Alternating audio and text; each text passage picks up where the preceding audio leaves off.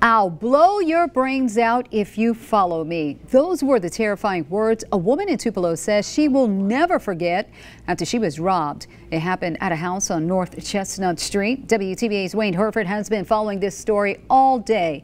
Wayne is live with an interview you'll only see right here on WTVA 9 News. Wayne? That's right, Tanya. This is the house behind me where Robbie Gutierrez says she was sitting this morning when the armed robbery took place. It was bold, it was violent, and she told me that the robber said, yes, he would blow her brains out if he was followed. Now, 68-year-old Robbie Gutierrez says she was talking on the phone inside her house when someone knocked on her door. It was a man asking if she needs some yard work done. Gutierrez politely told the man no and closed the door. Seconds later, she heard a loud crash. The man had kicked in her door, pulled a gun, and demanded money. I turned around to look, and he was standing there with a gun pointed at me.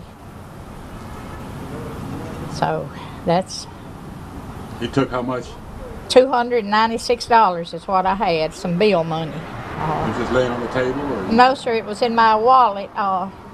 He said, give me your money and I will not hurt you. And I told him, I said, well, I don't have much. He said, give me your money and I won't hurt you. Well, so I gave it to him. Gutierrez says the man also stole her pistol. She says the man looked to be about 45 years old with grayish black hair and a mustache. He was 5'9" or 5'10".